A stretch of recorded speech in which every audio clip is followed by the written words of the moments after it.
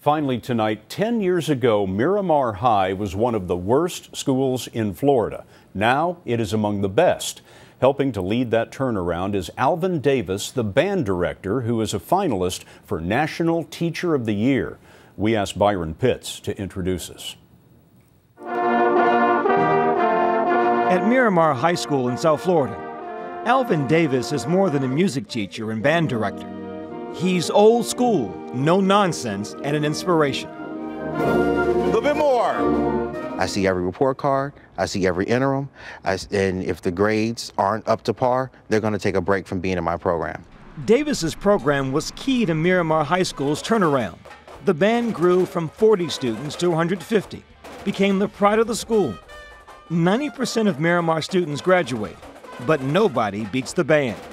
What percentage of your band students who graduate high school go on to college or go on to a program after high school? 100%. Last year? Last year. Year before that. Year before that. Year before that. 4 years now. How would your kids describe you? Oh man, I'm rough. His #1 priority and goal is to get all of us to college. Sandra Romero, Ashley Harris, and Tiana Jackson are all members of the band. All of you going to college? Yes. No doubt about that. No doubt. Mr. Davis doesn't just get his kids to college, he keeps them there. Andrew Wan is one of Davis's former students. Like Davis, Wan enrolled at Florida A&M University and joined the Marching 100. When college got tough, Wan wanted out. He said it so simply, now if you quit band now, and you come back home, what are you gonna do? Watch the conductor. Guess what Andrew Wan does today?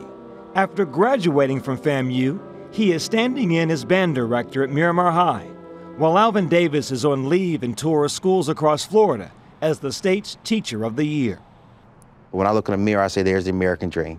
Raised on the drug and gang-infested streets of the south side of Chicago, and I'm on a 4 finalist for National Teacher of the Year. What touches your heart more? To know that you're being recognized by the state and by the nation as an educator, or that some of your kids call you Daddy Davis?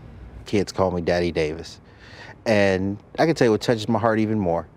When I get a kid that comes up 4 years after high school graduation, Mr. Davis, here's my college diploma.